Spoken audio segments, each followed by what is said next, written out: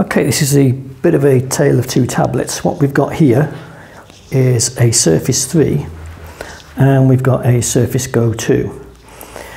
The Surface 3 was the follow-on from the Surface 1 and 2, which were both ran Windows RT and were ARM-based processors. With the Surface 3, it then went to, in this case, it's an Intel Atom processor. This one's got 4 gigabytes of RAM and it's got 128 gigabytes built-in storage. Surface Go 2, much faster, but what I've actually done is I put Windows 11 on both of them, and just to see whether this would actually run it well enough. We'll have a look at that in a sec.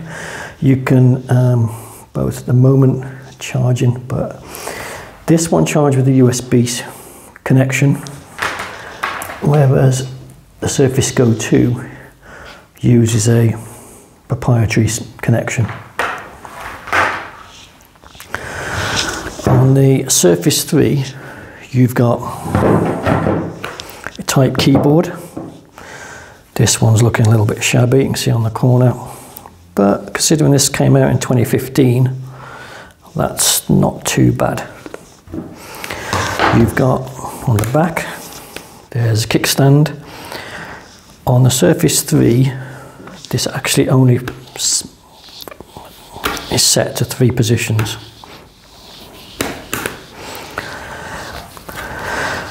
You've got a headphone socket there, you've got the power input there, you've got USB output there, and you've got a video socket there. On the top, you've got volume up and down, and a power switch.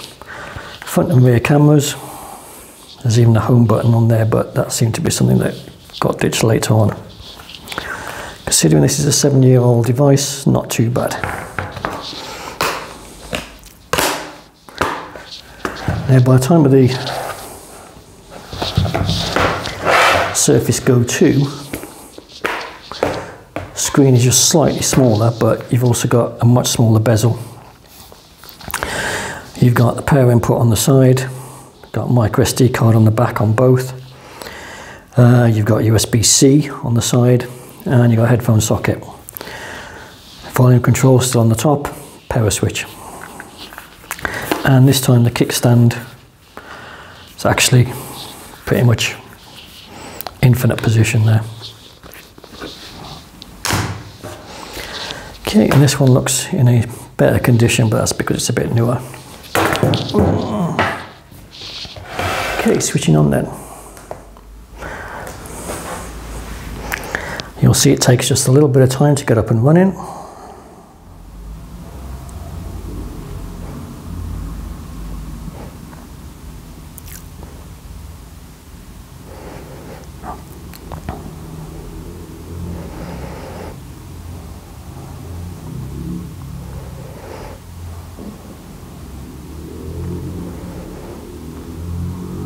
And then you get the login screen where you then have to enter password or PIN. Now, once you're actually in, it's not actually too bad. Right, this is, you can see it's responding fairly well. And if you're scrolling through, you can actually scroll ahead of where the thumbnail's being displayed. So you can sort of see it's, sometimes takes a couple of seconds for them to be drawn. But it's not too bad.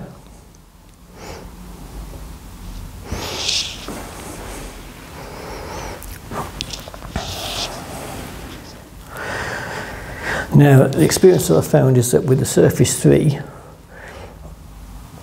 running Windows 11, it's a little bit slower, and you can sometimes get ahead of the thumbnails, so it takes a few seconds to draw. But you could probably say that with the Surface Go 2 because it's marginally quicker, but you still have the same issue to some extent. And if I put a video on both,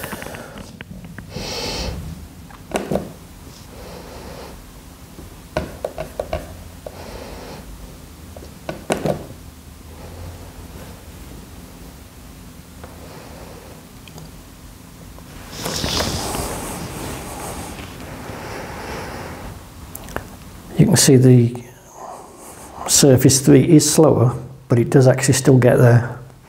You just got to be a bit more patient with it.